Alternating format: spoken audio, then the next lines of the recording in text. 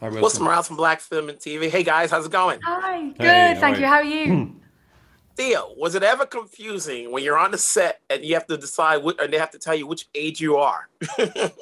Yeah, it was very confusing continuously.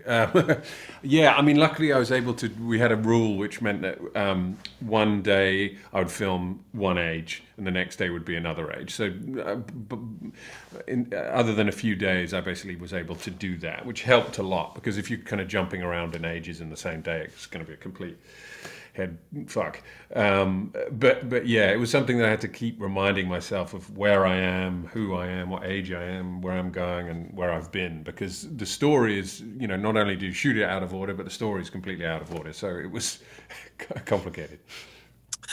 Your character Rose is someone that's waiting and knows who her soulmate is. Mm. Is that real life? Can somebody wait for somebody forever? Do you think it Oh, can happen? do I think one can wait forever?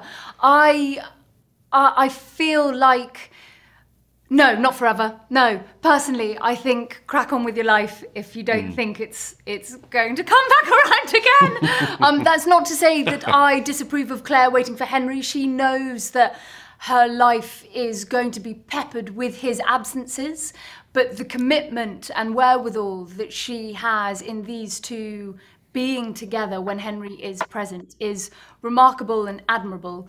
I just think that to wait for somebody forever would be sad, and possibly the best way forward for that person would be to not wait forever and And Well put. find someone else. if you haven't read the book or saw the film, which was years ago, and you're getting into this series, Theo, what makes Henry choose Claire? She's 6, he's 31. And granted, you have to watch a number of episodes to get more of the answer. But initially going in, where Well, did that no, come but about? actually, for really, Henry meets Claire the first time when he's 28 and she's 22.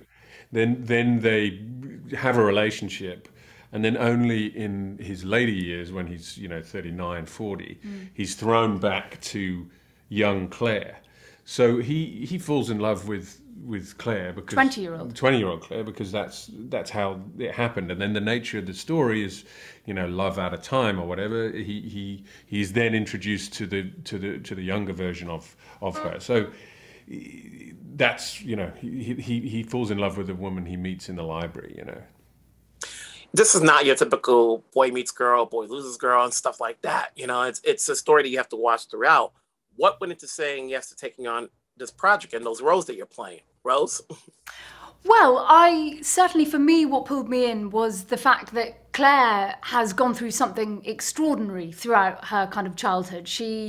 My gosh, her world revolves around Henry from a very early age, and he then represents, this figure of hope and love, and she then becomes one half of a time traveling couple, and that in certainly kind of like with the project before, I'd never experienced ever portraying a character who is going through these scenarios and complicated situations and very turbulent kind of emotions throughout their journey together, and for me it was really their tale, their story, and the fact that it was HBO and Steven Moffat had written this fantastic adaptation, it all helped. And David, the big D nuts And as then well. the big D, directing all 6 episodes, which was, yeah, a joy.